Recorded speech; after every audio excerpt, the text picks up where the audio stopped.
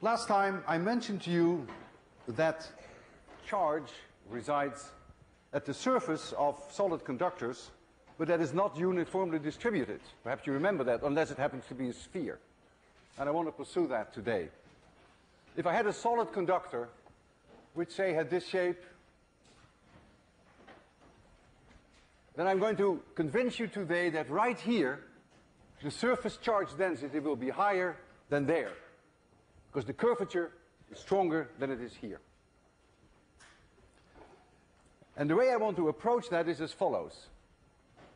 Suppose I have here a solid conductor A, which has radius r of A, and very, very far away, maybe tens of meters away, I have a solid conductor B with radius r of B, and they are connected through a conducting wire. That's essential. If they are connected through a conducting wire, then it's equipotential. They all have the same potential. I'm going to charge them up, and so I get a charge distribution QA here, and I get QB there. The potential of A is about the same that it would be if B were not there, because B is so far away that if I come with some charge from infinity in my pocket, that the work that I have to do to reach A per unit charge is independent of whether B is there or not, because B is far away. Tens of meters, and you can make it a mile if you want to.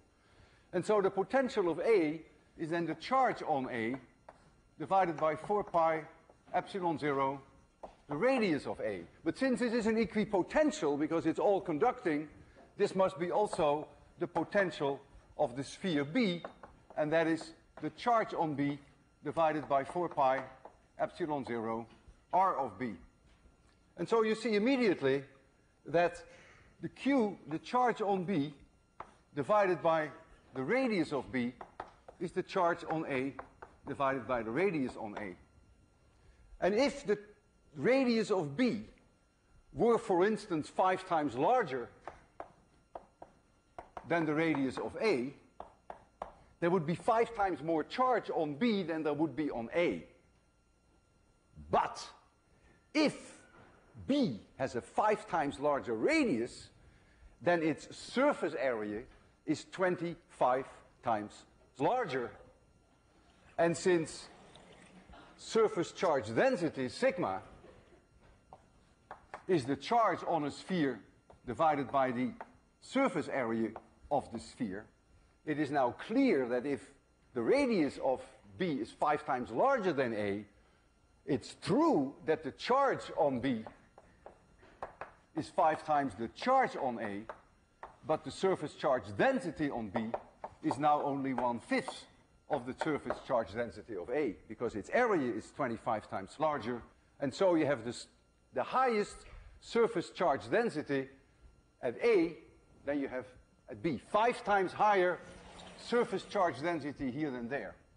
And I hope that convinces you that if we have a solid conductor like this, even though it's not ideal as we have here with these two spheres far apart, that the surface charge density here will be larger than there, because it has a smaller radius. It's basically the same idea. And so you expect the highest surface charge density where the curvature is the highest, smallest radius, and that means that also the electric field will be stronger there. That follows immediately from Gauss's law. If this is the surface of a conductor, any conductor, a solid conductor, where the E field is 0 inside of the conductor, and there is surface charge here, what I'm going to do is I'm going to make a Gaussian pillbox. This surface is parallel to the conductor. I go in the conductor, and this now is my Gaussian surface. Let this area be capital A.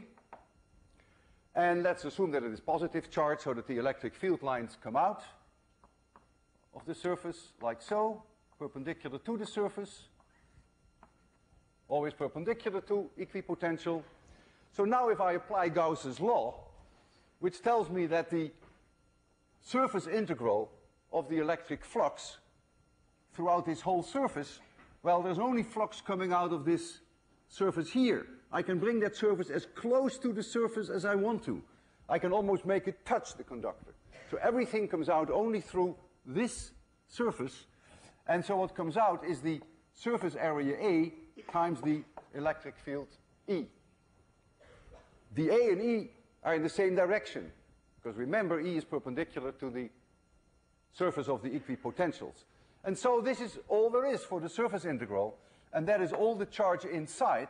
Well, the charge inside is, of course, the surface charge density times the area A divided by epsilon 0. This is Gauss' law. And so you find immediately that the electric field is sigma divided by epsilon 0. So whenever you have a conductor, if you know the local surface charge density, you always know the local electric field.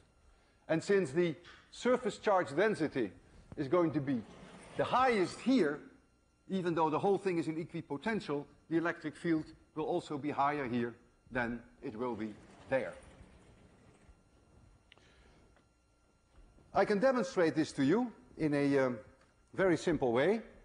I have here a cooking pan, and the cooking pan, I used to boil lobsters in there. It's a large pan.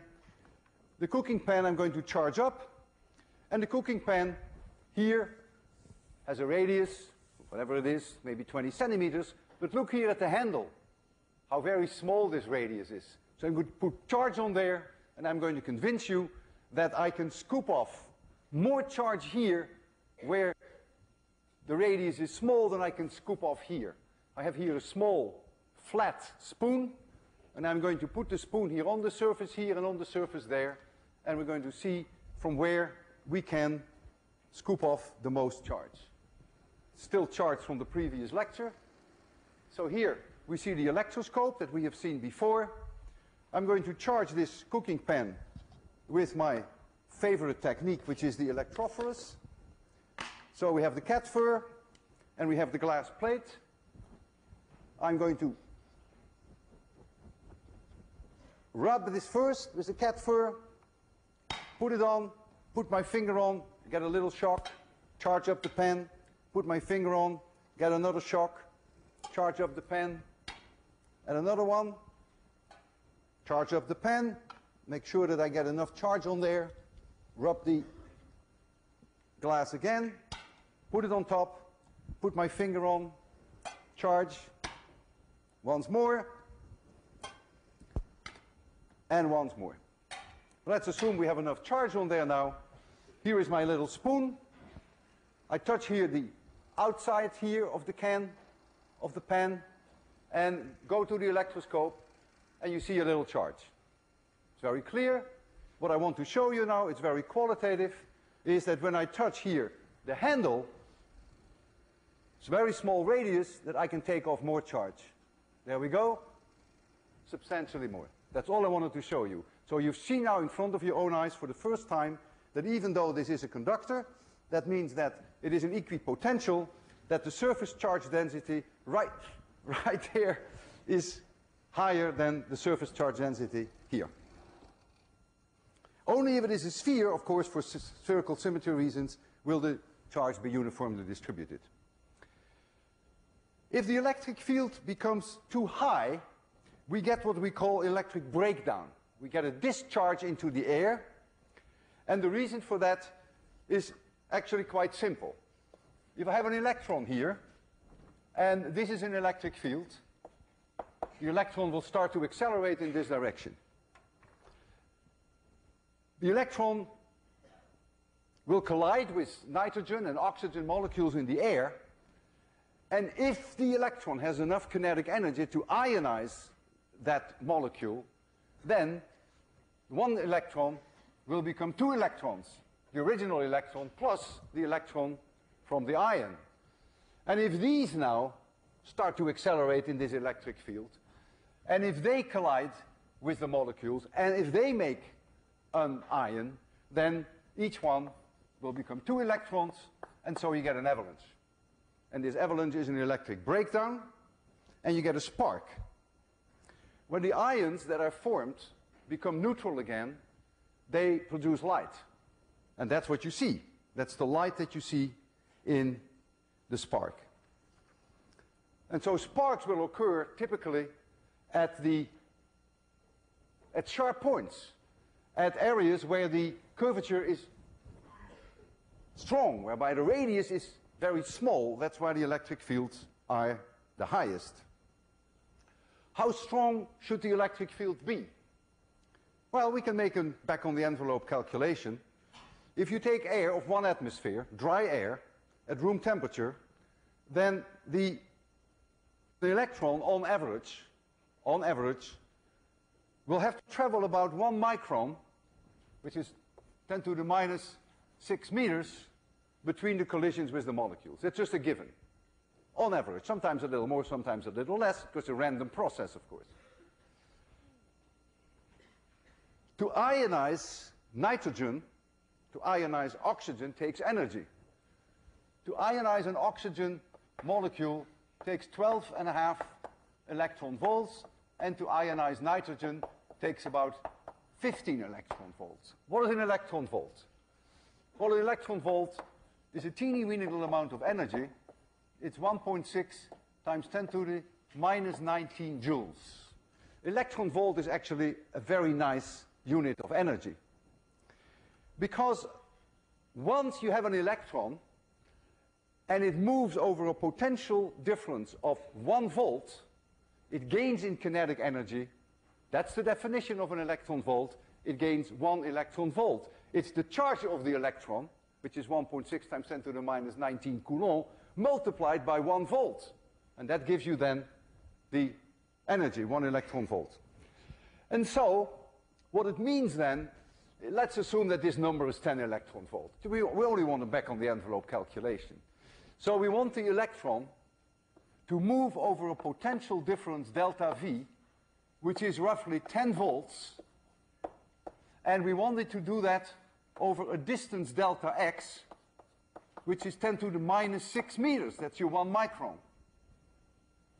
And if that happens, you'll get this enough kinetic energy in the electron to cause an ion. So what electric field is required for that? That is delta V, the potential difference, divided by the delta x. So that is 10 divided by 10 to the minus 6. So that's about 10 to the 7 volts per meter. That's a very strong electric field. In reality, when we measure the electric fields near breakdown, it is more like 3 million volts per meter. But it's still very close. This was only a back-on-the-envelope calculation. So very roughly at 1 atmosphere air, room temperature, when the air is dry, we get electric breakdown at about 3 million volts per meter. When the ions neutralize, you see light. That's why sparks can be seen. They heat the air. They produce a little pressure wave, so you can also hear noise. If you had 2 parallel plates, and you would bring those plates closely together, and suppose they had a potential difference of 300 volts, then you would reach an electric field of 3 million volts per meter when the distance d is about 1/10 of a millimeter. So that's when you expect spontaneous discharge between these 2 plates. In practice, however, it probably will happen when the plates are further apart than 1/10 of a millimeter. And the reason for that is that there's no such thing as perfect plates. The plates have imperfections. That means there are always areas on the plate which are not flat, but are a little bit like what you see there. Small radius. And that's, of course, where the electric field then will be larger, and that's where the discharge will occur first. However, if you touch the door knob and you get a spark, you feel a spark, and you look at the spark and you see that when you're 3 millimeters away from the doorknob that the spark develops, you can pretty sure that the potential difference between you and the door was of the order of 10,000 volts, several thousand volts at least, because over 3 millimeters it requires 10,000 volts to get to 3 million volts per meter.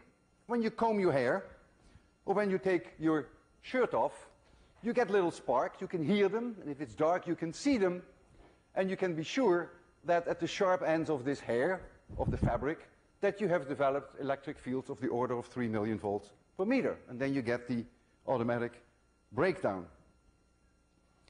Now, of course, high voltage alone doesn't necessarily kill you. What matters is not so much the voltage to get killed, but it's the current that goes through you. And current is charge per unit time. And so in SI units, it would be coulombs per second, for which we write a capital A, which stands for ampere, the man who did a tremendous amount of research in this area, Frenchman. And so if you touch the doorknob, the instantaneous current may actually be quite high, maybe an ampere even, but it may only last for 1 millisecond. And so that's not going to kill you. We all know that when you comb your hair, that you don't die. And we also know that when you take your shirt off, even though you may hear the sparks, that's not lethal.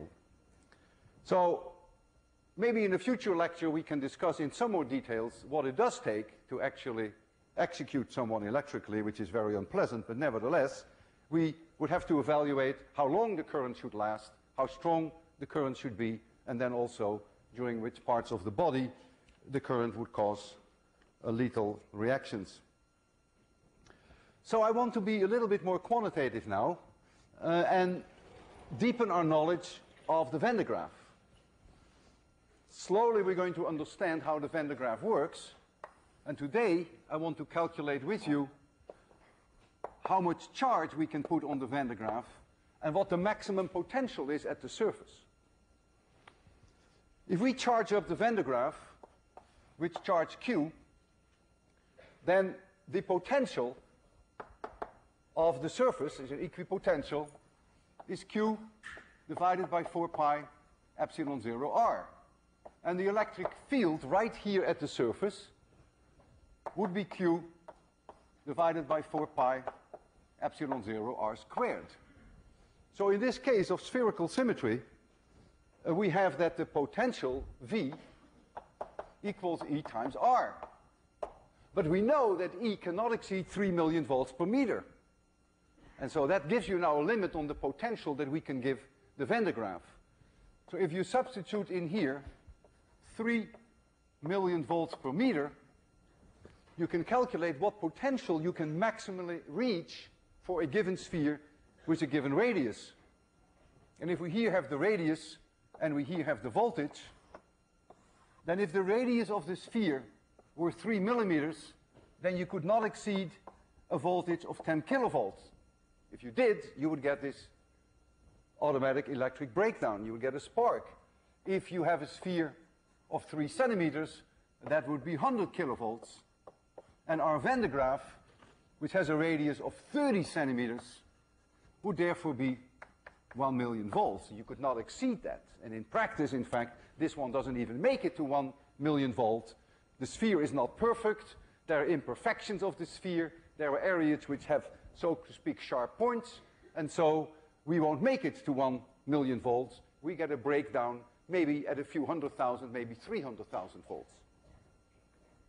You can now also calculate what the maximum charge is on the Van de Graaff, because if the maximum potential is 300,000 volts, you know the radius is 0.3 meters, so you can calculate now what the maximum charge is that you can put on the Van de Graaff using that equation will give you 10 microcoulomb.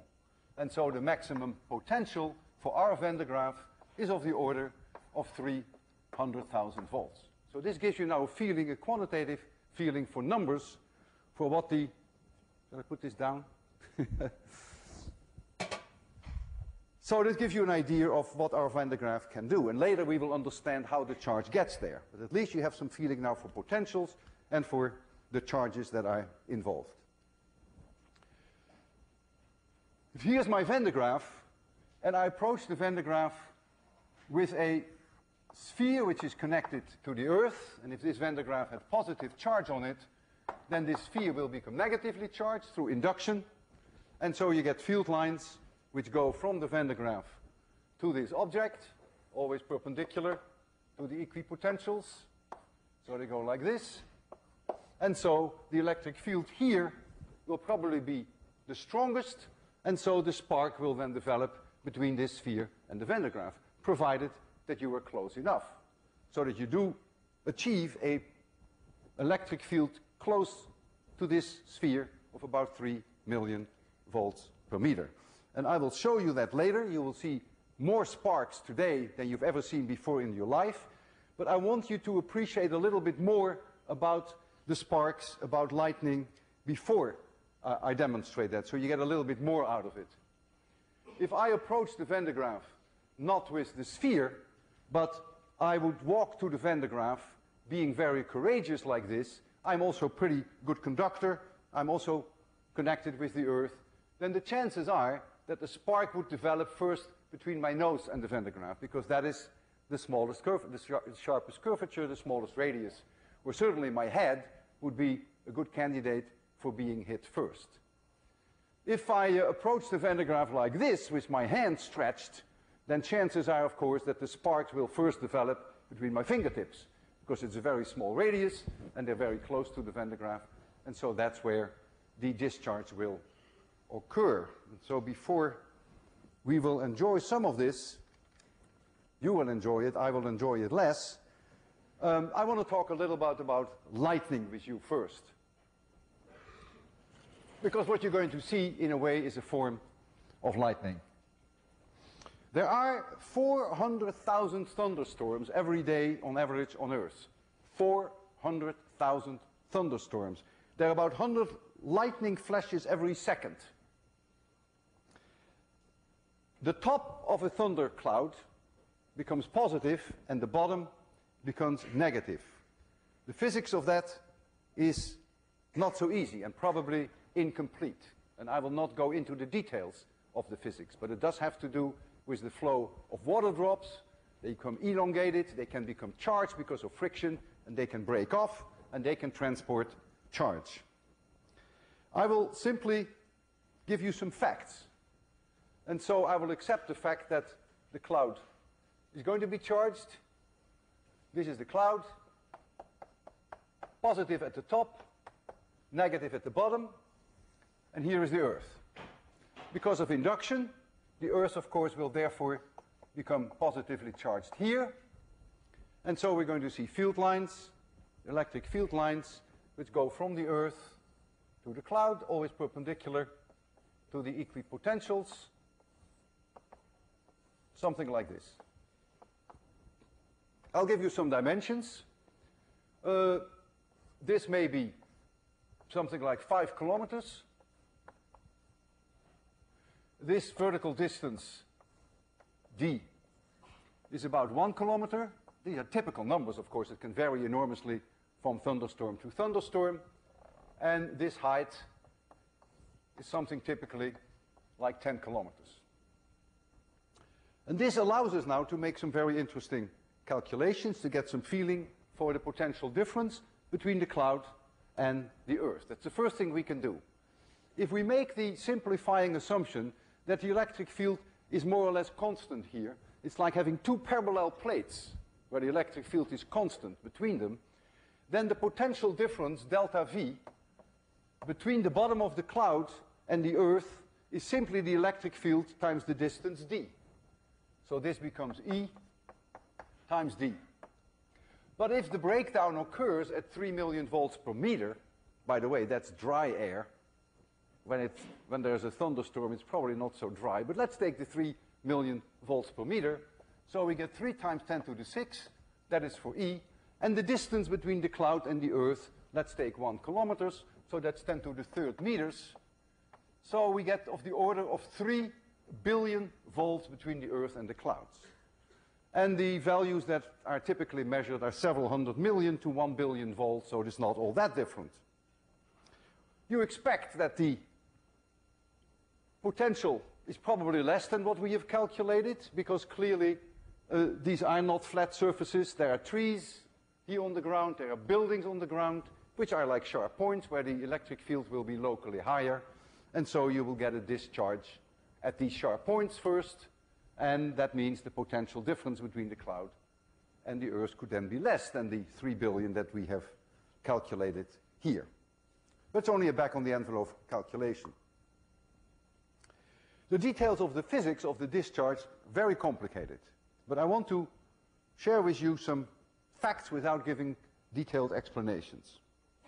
The start of the lightning begins when electrons begin to flow from the cloud to the Earth. They form a funnel which is about 1 to 10 meters in diameter, and we call that the step leader. The step leader moves about 100 miles per second, and so it comes down in about 5 milliseconds.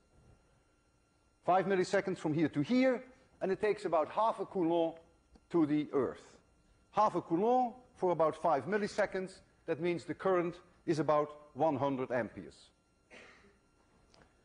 The step leader creates a channel of ionized air, full of ions and full of electrons, which is an extremely good conductor.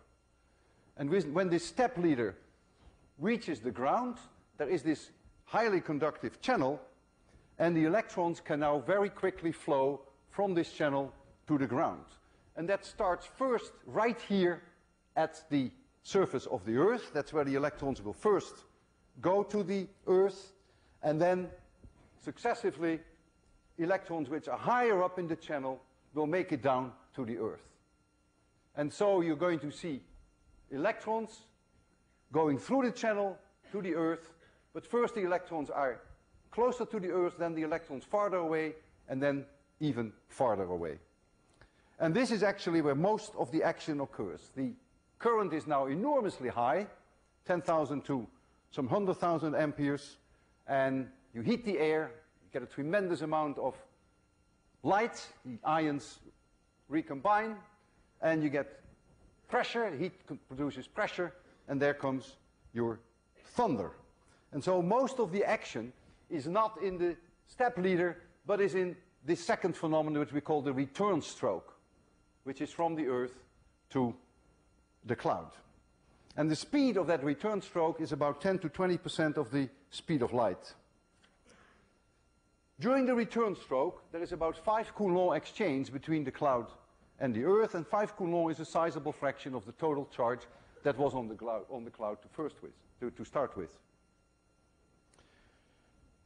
After a return stroke, maybe 20 milliseconds later, this whole process can start again. You can get a step leader, and you can get the return stroke. However, the step leader will now follow exactly the same path that was made before, because that's where the air is ionized, so that's where the conductivity is very high. So that's the easiest way to go. And this process can recur 5, 10, maybe 15 times. So what appears to you as one lightning bolt, in fact, could be 10 flashes back and forth between the cloud and the Earth. And the real light is not in the step leader, that's very little light, but the real light is in the return strokes. So 10 return strokes, which may be 20, 30, 40 milliseconds apart, appear to you and to me only as one flash, which would take place maybe in as little as a tenth of a second. And during these 5 or 10 return strokes, you exchange between the cloud and the Earth maybe a total of 25 to 50 Coulomb, and that of course will lower the potential difference. And if the potential difference becomes too low, then the process stops.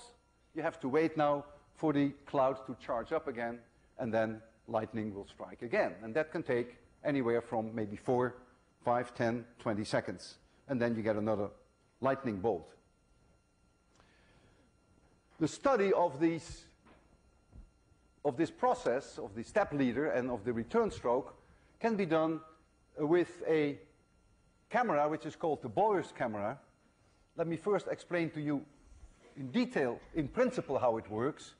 If this is the area on the film that is exposed by your lens, suppose that I move the film at a very high speed to the left, and suppose the step leader comes down, and I see some light from the step leader, then I may see on the film this, some light. And from here to here would then be the 5 milliseconds which it takes the step leader to go from the cloud to the Earth. Now the return stroke takes place with a way higher speed, And so I see a tremendous amount of light because there's a lot of light in the return stroke. And of course, this is very steep because it goes 100 times faster up than the step leader came down. And so you can measure these times, and so you can get the speed of the return stroke.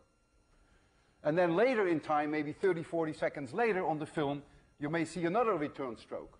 And you may see another one. And so you can see then how long the time was between the return strokes, and you can also calculate their speeds. With the real camera, it's not really the film that is moving, but it is the lens that is moving. And the way these pictures are taken, and I will show you one, is if this is the photographic plate, then it is the camera that moves over the plate with a very high speed, about 3,000 revolutions per minute. And so you would get this information then not horizontally, but you get it spread out over the film. But you get the same information, you can calculate speeds and times. During the past decade, new forms of lightning have been discovered which occur way above the clouds, way higher up. Red colors have been seen, red sprites they are called, and also blue jets. The light is very faint, and it occurs only for a very short amount of time. It's very difficult to photograph. I have not been able to get good slides for today. However, I did see some pictures on the web, and when you log into the web, when you visit the web 802, which you should, then I give you directions how to access slides, pictures of the red sprites and of the blue jets. The physics of that is not very well understood. It's being researched very heavily, but it's way above the cloud. There are also other forms of electric breakdown, of discharge. They are different in the sense that it's not an individual spark, but there is a continuous flow of charge. It occurs always from very sharp points, so there is a continuous current actually going on. And some of that you may have seen, but you may not remember. When we used the carbon arc here, we had two carbon arcs, two carbon rods, and we had a potential difference between them, and we got a discharge between them which caused a tremendous amount of light, which we used for projection purposes. So a carbon arc discharge is such a form of discharge whereby you have a continuous current. It's not just sparks. If you take grass or trees or brushes for that matter, where there is thunderstorm activity, they can go into this discharge at their sharp tips. And we call this brush discharge. We call it St. Elmo's fire. It's all the same thing. It's also called corona discharge. I normally call it corona discharge. It produces light because the ions, when they neutralize, produce light. Heat makes sound, pressure, and so you can hear this cracking noise of the corona discharges. An airplane that flies or a car that drives, there's friction with the air, and any form of friction can charge things up. And so it's not uncommon at night that you can see this corona discharge from the tip of the wings of an airplane.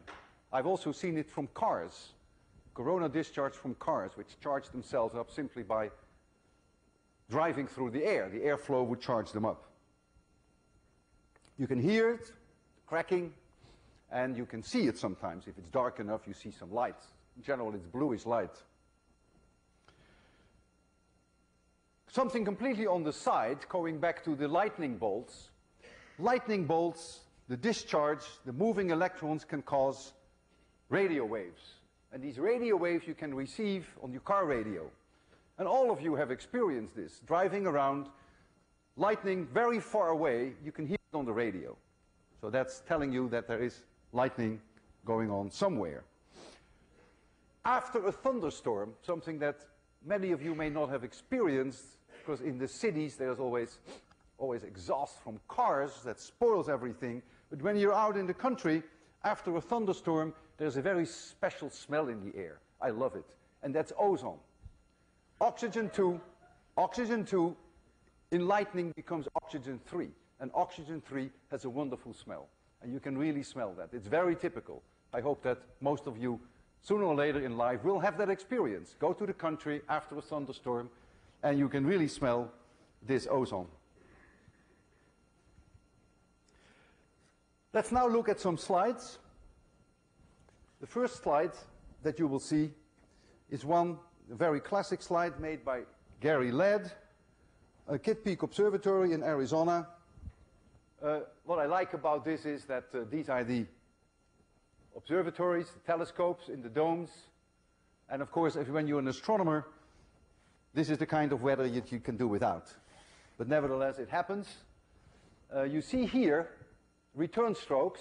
The light is definitely due to the return strokes. It's very bright. These are step leaders that never made it to the Earth. And if a step leader doesn't make it to the Earth, you don't get a return stroke. And so the light, as you can see here, is much less. And what you think here is only one bolt is probably at least 10, 5 to 10, maybe 15 flashes, return strokes. All right, next slide, please. Here you see the result of a Boyce camera exposure. For those of you who are sitting in front, you can recognize maybe the Empire State Building here. And the Empire State Building is hit here by lightning at the very tip. That's the sharp edge. That's where you expect it to be hit. This is not taken when the camera was rotating. This is just the exposure the way you and I would see it. Not moving camera, but here you see the result of the rotating Boyce camera. And this is the same flash. So here you see the return stroke. The light from the step leader is too faint. You can't see that. So here's the return stroke. And then this time separation, maybe 30 or 40 milliseconds. See another stroke. You see another one and another one. So there's 6 here. Looks like you see a double one here. And so you have 6 or 7 of these return strokes. And this is the way that you can study speeds and how much charge actually is exchanged between these, between the clouds, and in this case the Empire State Building. The next slide shows you a corona discharge in the laboratory. This is a high voltage supply with a very sharp tip here at the end, a sharp point. And here you see not individual sparks. You don't call this lightning, but this is what you would call the St. Elmo's fire. The corona discharge is bluish light, and in fact when you are close to this power supply, you can also smell the ozone. It also produces locally ozone. And you can see it. If you make it dark in the laboratory, you can see some bluish light. When I was a graduate student, I had to build power supplies, high voltage power supplies, and I remember when my soldering job was not a very good job. That means when I take the solder iron off, then I could draw a little sharp point, the solder, and that would then later cause me problems with corona discharge. That means I would have to redo the soldering so that the radius of the solder joint would become larger, so no sharp points. That's enough for the slides right now. Benjamin Franklin invented the lightning rod. His idea was that through the lightning rod you would get a continuous discharge, corona discharge, between the cloud and the building, and therefore you would keep the potential difference low, and so there would be no danger of lightning. And so he advised King George III to put these sharp points on the royal palace and on powder houses, ammunition, storage places for ammunition. There was a lot of opposition against Franklin. They argued that a lightning rod will only attract lightning, and that the effect of the discharge, lowering the potential difference, would be insignificant. But nevertheless, the king followed Franklin's advice, and after the sharp rods, the lightning rods were placed, there was a lightning bolt that hit one of the ammunition places at Pearl Fleet, but there was very little damage. And so we now know that on the one hand, the discharge is indeed insignificant. And so the opposition was correct. And in fact, you do attract lightning, unlike what Franklin had hoped for.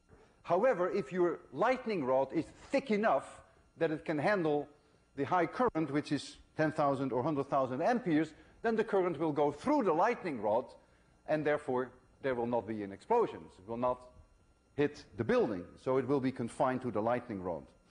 And so it worked, but for different reasons than Franklin had in mind, but he had the right intuition. He was a very great scientist, a great statesman, and so his lightning rod survived up to today. So now I want to return to the Van de Graaff and show you some of the things that we have discussed. And the first thing that I would want to do is create some sparks, lightning. I run the Van de Graaff, and I will approach it with this small sphere, small radius, and as I come closer and closer, the electric field will build up here, and then I would predict that if sparks fly over, that they will go between the Van de Graaff and this sphere. The sphere is grounded, and so any current that will flow not through Walter Lewin, but will go through the ground. So there's no danger that anything will happen to me, at least not yet. You already hear some cracking noise. That means there are already sparks flying around inside there.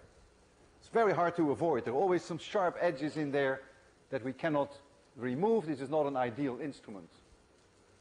But I still think I will be able to show you some lightning by coming closer. There we go. So what you think is only one spark may well be several, like these return strokes, the way I described with lightning. So what you're seeing here now is that the electric field locally has become larger than 3 million volts per meter, and then you go into this discharge phenomenon that we described, and that gives you the lightning.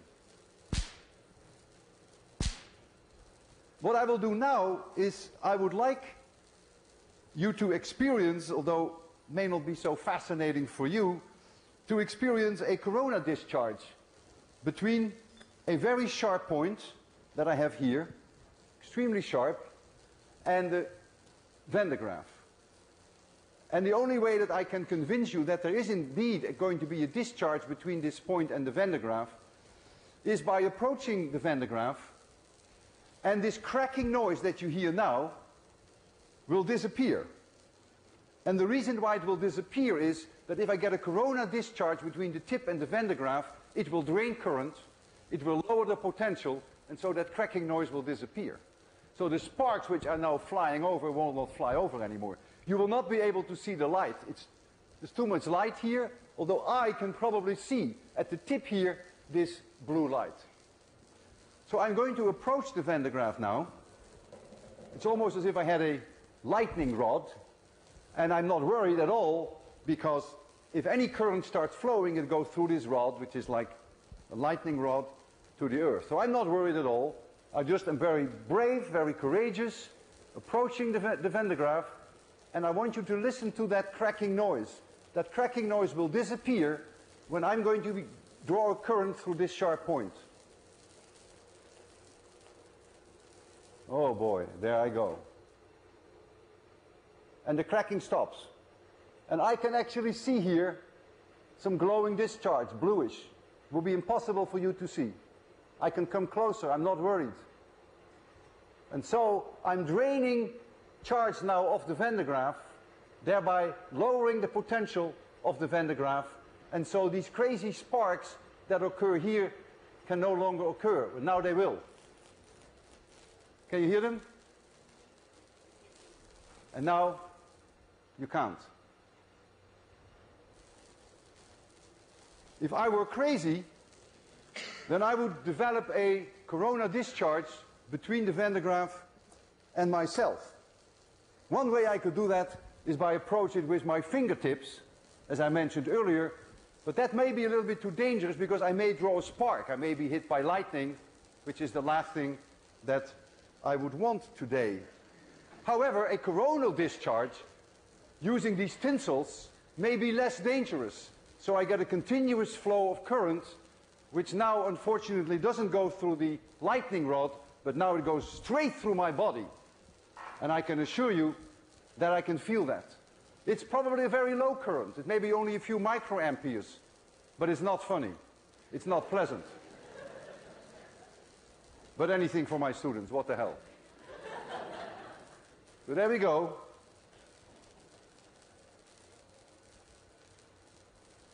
Yeah. You see the tinsels? I'm now in a corona discharge, and I feel the current through my fingers. It's a continuous discharge now. This is St. Elmo's fire. You can't see. Ah, that was lightning. Boy, you got something for your $27,000. Oh, man. Okay. So you saw both corona discharge and you saw lightning. Boy, you were luckier than the first class, by the way.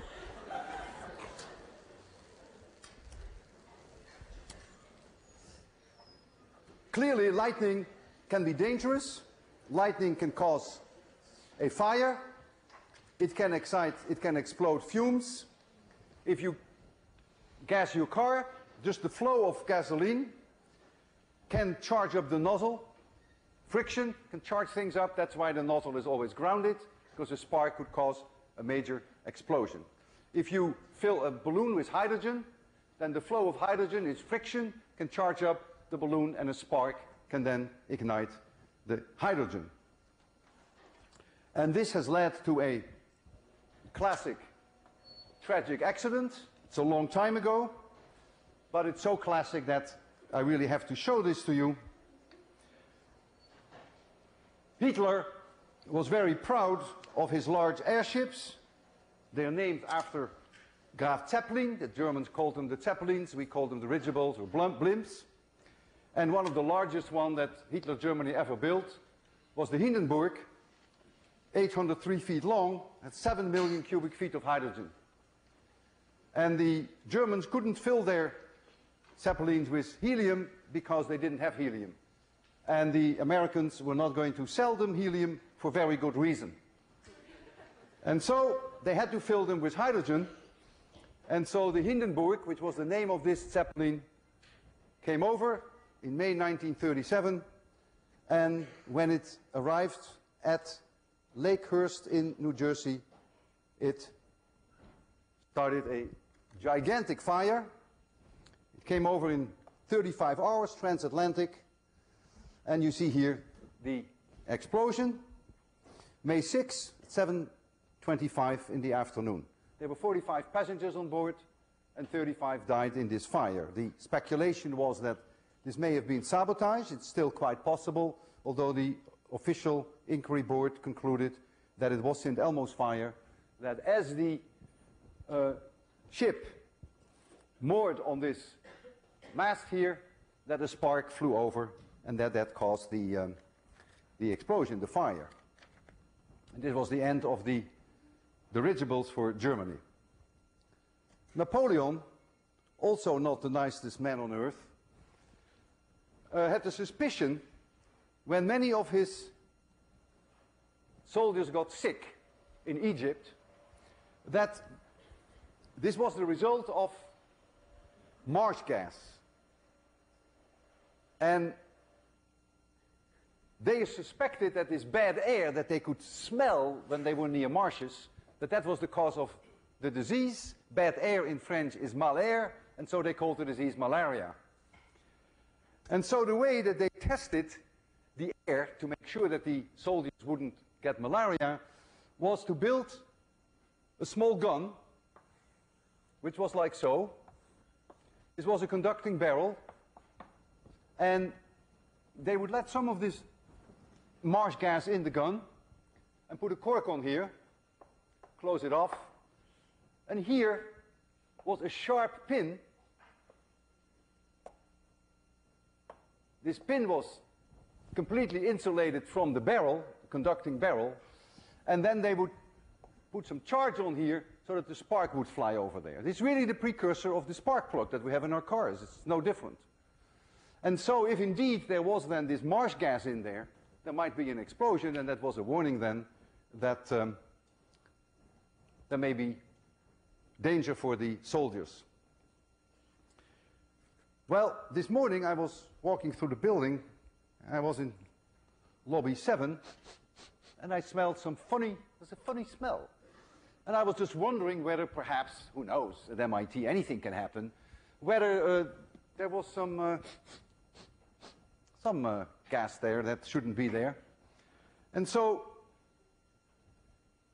I brought my, my special gun, which is here, which is built after Napoleon. And you see here this little sphere. And I opened it up, the cork here, and I let some of that air in, building 7. And then I decided that you and I will do the test and see whether perhaps there was some gas there that may cause some danger. So I would have to cause a discharge then inside the barrel here. I can try to do that by combing my hair, but that may not be sufficient amount of charge. So I can always make sure that there will be a spark inside that gun and use this disc, which has a little bit more charge on it.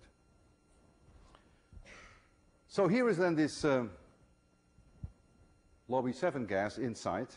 Now, of course, there's one possibility in that there was nothing wrong with the air, in which case you will see nothing. And there is another possibility that the air wasn't kosher enough, and that you may see here small bloop. And since it's going to be very small at best, you have to be very quiet, otherwise you won't hear anything. And so let's first try now with my comb. I have my comb here to see whether I can generate a spark inside this barrel. And that may not work because I'm not sure that I get enough charge on this comb. No, that doesn't work at all. Well, let's see whether we can use this instrument.